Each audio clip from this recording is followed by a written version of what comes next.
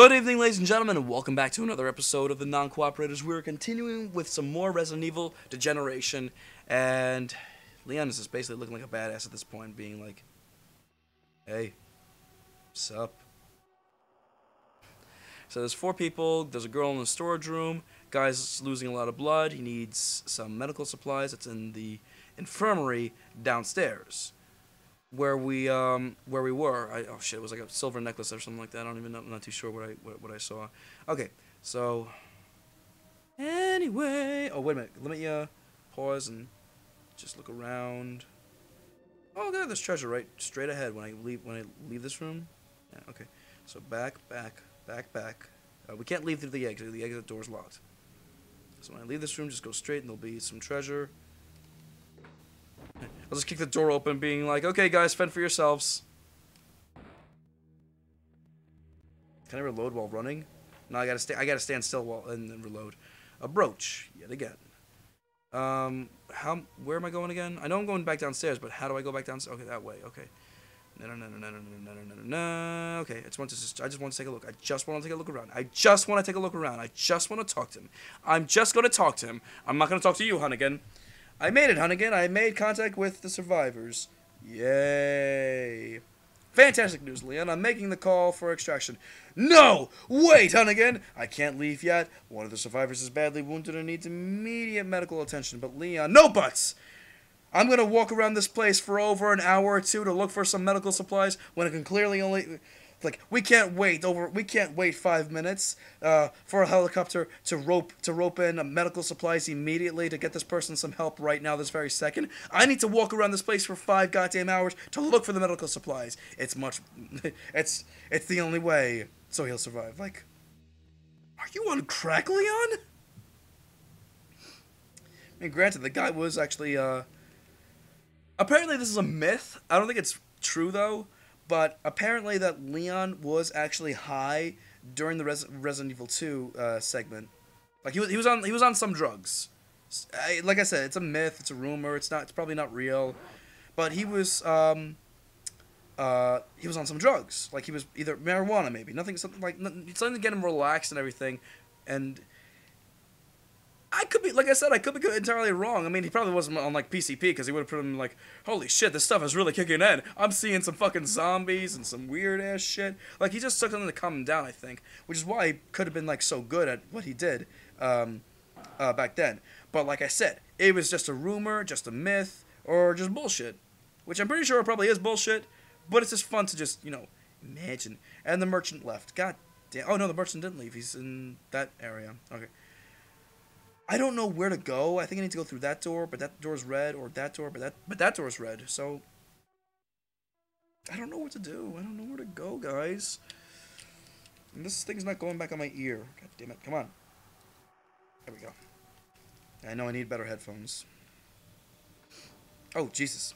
Hi. Thank you for opening the door, so I can just get like a nice little pot shot on you. Stop moving, Leon. Seriously. The one drug he's gonna be taking in this game is some diazepam.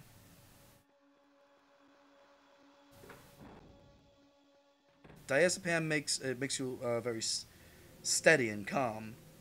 In Resident Evil, my God, Metal Gear Solid, you have used the key. Okay. In Metal Gear Solid, they use diazepam to when you're a sniper. They use diazepam as a muscle relaxer, so you're not shaking when you're holding the rifle or anything like that, so you do steady shots. Oh shit! Oh yeah, that's definitely like a target. Really?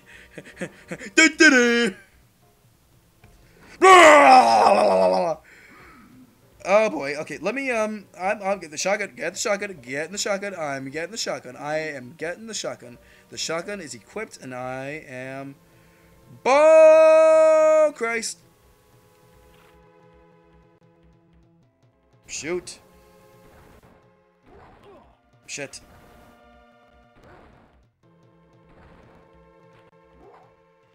I don't think there's really too much for me to do, because like I said, this game is very difficult. This reminds me of the Tyrant fight in Resident Evil 1. The first fight, when you, right after he kills... Spoiler alert, right after the Tyrant, holy shit, kills Tyrant X kills, again, spoiler alert, kills Nemesis, Wesker. And I was about to say,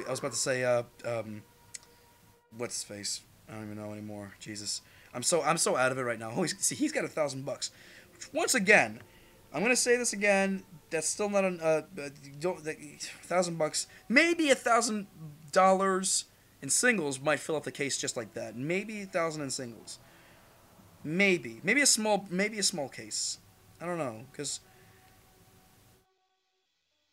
even $1,000. I mean, even $100 is like a small stack if you really think about it. Okay, let me mix. I want to mix some stuff.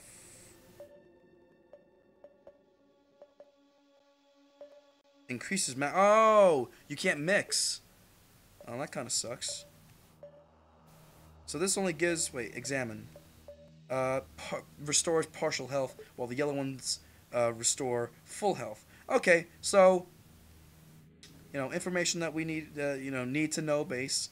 Let's actually go down here and explore some more shit that we have not explored. So, at least we're getting some fullness of this actual game. At least I hope so. And we open the underground network. Back to this BS. We get some more shotgun shells. And I think that door cannot be opened. Yeah, door appears to be locked from the other side and it won't budge. Let me pull out my pistol because I don't want to waste any more shells. And we're back. Let me talk to the merchant dude so we can upgrade. I guess we can upgrade the pistol or the shotgun. I don't know. Just gotta find out where. I just gotta remember where he is, and he's right there. Okay. So that.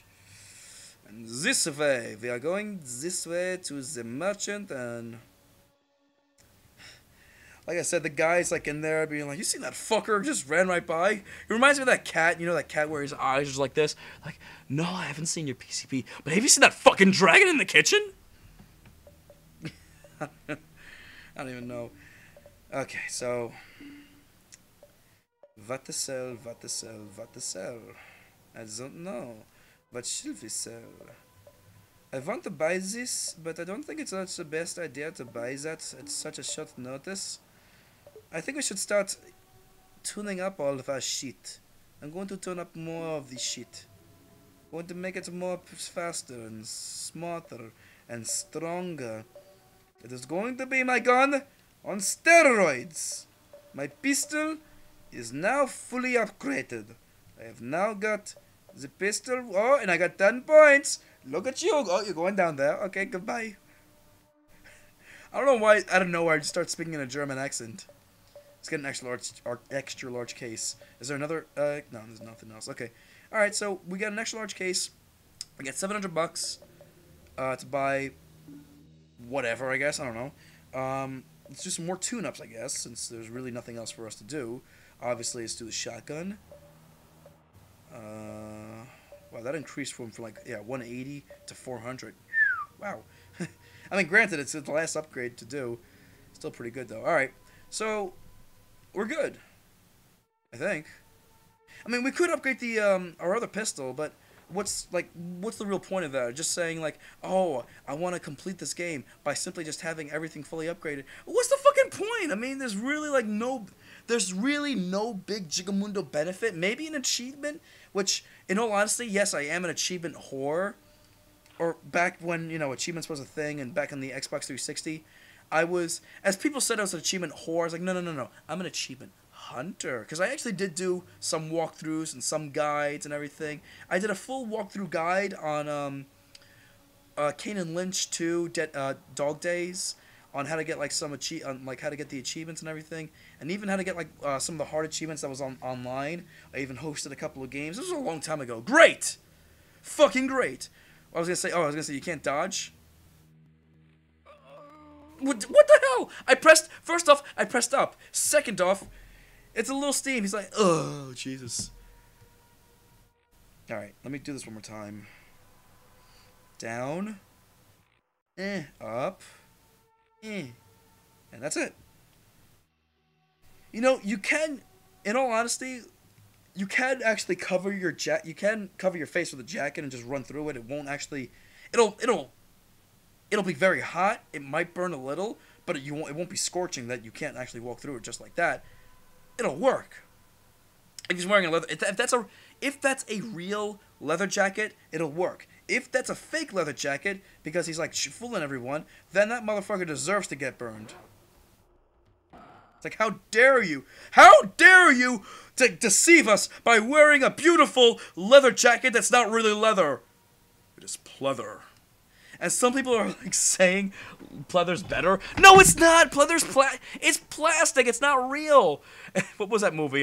Employee of the Month. Is sweet. Is it leather? Oh no, that's pleather. Way better. It won't fade or crack with age. It'll stay the same all year round. Pleather does crack. It does. Hang on, Leon. He's got. I was like, I got supplies. Well, it's about time. I never knew be so noisy. This will ease the pain. Hold still. Where am I? You're safe. You said something before about the planes. Can you tell me what you know? I got an emergency radio transmission from the member of from our team, who was holed up in the eastern part of duty. The signal was bad, but we were able to make out part of it. He said that the call had intercepted from the pilot. He said that it was being overrun by the infected. The radio cuts off before we could find out more. Looks like that we need to get duty free.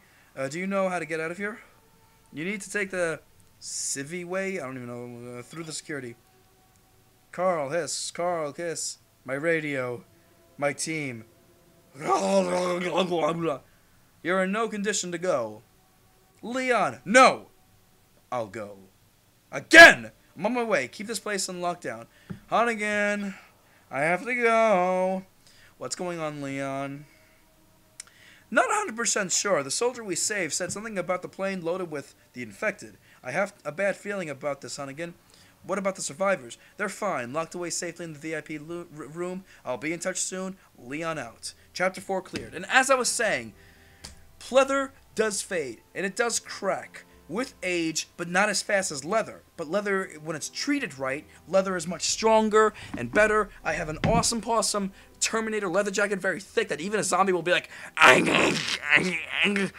it's not gonna work. I also have another leather jacket that's actually looks like it's like Leon's leather jacket from Resident Evil 4. All leather, very real. It's really good. I even have another leather jacket, but it's a same one, but it's a medium. So it's too small for me, so I'm selling that one on eBay. If you guys want to, take a look, go on my eBay channel and whatever. But whatever. Okay, so next time on the Non-Cooperators, we are going to continue with some more Resident Evil Degeneration. And I hope you guys are enjoying this. So we'll see you next time.